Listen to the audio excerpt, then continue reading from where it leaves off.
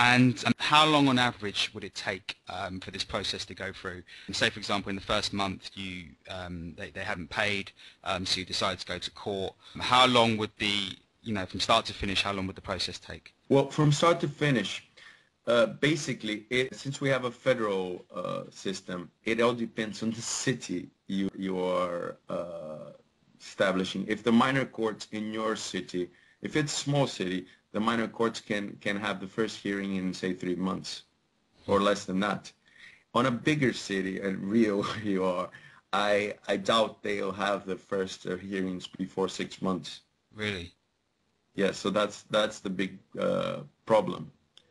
You can ask for a preliminary order to take him out, but you have to have considerable evidence that he's been damaging your property or doing something serious other than not paying the rental. Essentially what you're saying is it's really easier to just go for an out-of-court settlement, really, rather than go through the hassles of having to deal with all these, the waiting time and all that period you're waiting for, the court documents to come through.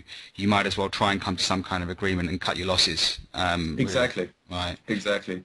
And you just mentioned with regards to property damage and missed rental payments.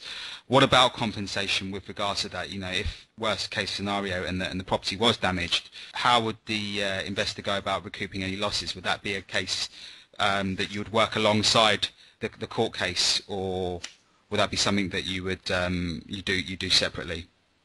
Oh, no. You can do it all in a single claim. Right. Well, we haven't talked about it a lot, but the guarantees on the rental, one of them is a 3 months deposit, right? Right. And this 3 months deposit, all contracts stipulate, and it's fairly reasonable to do that. You withhold until you get the property back. Right. In a sense that when you receive the property back, we would normally give like termo de vistoria. It's like an okay term, like just a clearance that everything is sorted and that he has returned the property in the same conditions he has received them before.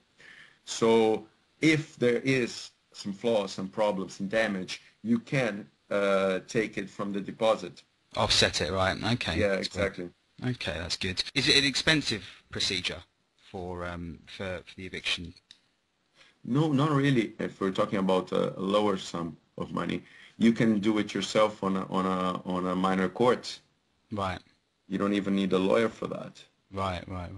So it's just a case of going in and paying a negligible fee, and No. It's for minor courts. It's actually free. Oh, right. Okay. Yeah. I mean, if you go to the regular courts, then you pay, depending on the state, you pay a percentage of what you're claiming from the tenant. Right. But that's not that much as well. Right. Just And that if you have do, to pay up front. and if you do go to a higher court, would the process of eviction like to be quicker, or? No. The minor courts are quicker. Oh, right.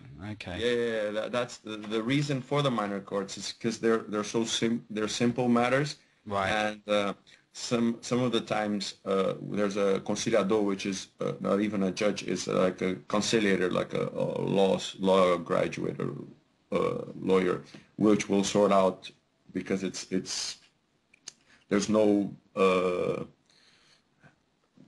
It's relatively simple. Yeah. yeah, exactly. Have you paid? No. Have you paid? Yes. Here are the receipts. Right. So that's it. Where's the contract? Let's read the contract. What's on the contract, and it's quite straightforward. All rolling. Yeah, sure.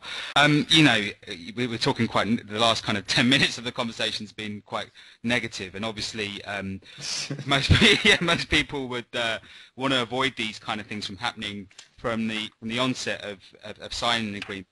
What kind of measures can be taken to really minimize risks? And the first thing I'd like to focus on is using Serasa, which are a company based out in Brazil that are directly related to Experian, So a lot of listeners would know about experience. They operate in the UK and the US. Can any kind of checks, credit checks, vetting checks, vetting measures, can any of that kind of be done by an investor, or would it all be done through the managing agent? Oh, yeah. You can do it, but the managing agent as well, part of the fees are for the checks. They're not gonna, I don't know if it's like this here in the UK and the US, but you can just not rent your property out should you think someone is not going to pay in the near future. So you can ask for, you can ask the future tenant to provide some means of payment, Mm-hmm. some, for example, a pay slip that he's got to prove that he's got sufficient income to pay what he's proposing to rent. That's quite straightforward. All the checks are in place, and we haven't used Serasa that much, but Serasa is also interesting because if somebody has problems with the banks and or with financing, by all means, they will have problems with their rentals. Yeah. So there's Serasa, there's SPC, which is the consumers credit control. Right. And nevertheless, you can ask the tenant to provide you with sufficient evidence that he'll be able to not only he and the guarantor as well, both of them will be able to provide means to pay the rent. Okay. Okay, but that's quite good news, and I think a lot of investors would be well advised to follow that procedure. Oh no, and if the investor chooses a property management company, one of the first things the property management company does is to do the credit controls. Sure. And say, look, we think this person will pay the rent, or we have some doubts, and we shouldn't rent it out to them. Sure.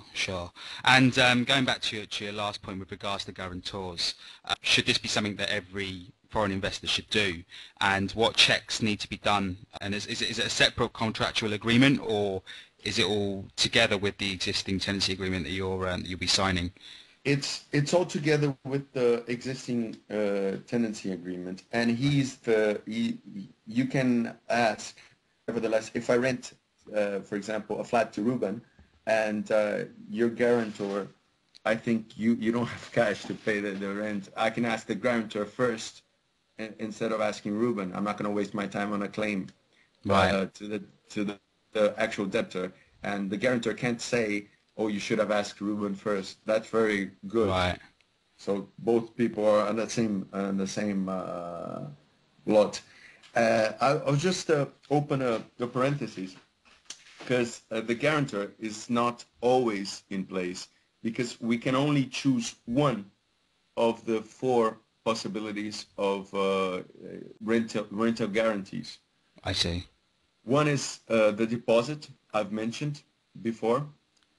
The other one is a fiança, or a guarantor, as we say, fiador. Uh-huh.